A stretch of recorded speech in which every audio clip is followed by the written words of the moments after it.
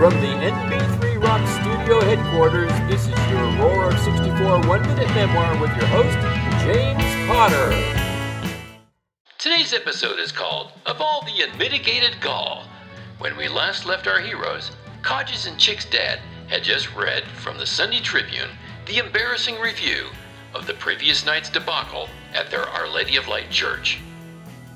An emotional shockwave rocks the living room, generating a mushroom cloud of mortification. "My God, what will the neighbors think?" gushes Mom, rubbing her temples. "We're branded for life." "Our neighbors are Mormon," says Codge. "What do they care?"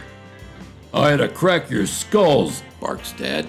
"You're both grounded until further notice, and you can kiss your band goodbye." "What?"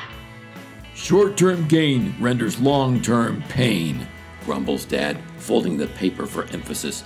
"Think about that." "Oh, come on, Dad," cries Codge. "That's not fair." "Being ambushed by this article isn't fair, Buster," snaps Dad. "Of all the unmitigated gall." "But..." "Like it or lump it, Buster," bellows Dad. "Ah, doo-doo-wop." My inscrutable protest is followed by a moment of speculative silence, interrupted by Codge's contrite voice. "Dad, can Jimmy and I at least get our gear from Nic's basement?" "Only if you're back here in 30 minutes, barks Dad. "or you'll both be grounded until you're 18. "Hey, that's not fair. Codge is 2 years older." "Shut up, Jimmy," snaps Dad, the top of his pate glowing Pepto-Bismol pink. "We'll be over in a few minutes to get our instruments," says Codge, hanging up the receiver. Walking to Nic's in new fresh fallen snow, an unearthly calm haunts our whipped spirits.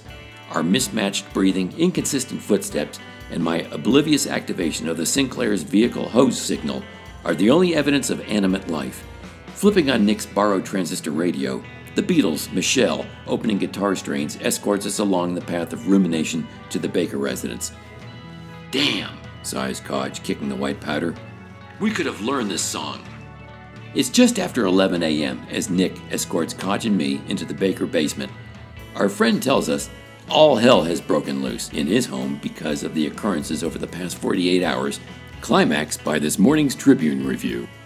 Beat the Needles is history, and Nic is sentenced to the confines of his house until the new year. "Unfortunately, Dad did not say what year. He's so pissed." "Has he connected us with the Playboy?" asks Codge. "No, thank God," sighs Nic. "I thought he would have caught on by now, no thanks to that Tribune article." Packing up the gear, Nic has been granted permission to help Codge and me schlep the instruments back to our house. Upstairs, the doorbell rings as Mrs. Baker's voice, from 2 floors above, mutely yells, "Nicky, go see who's at the front door."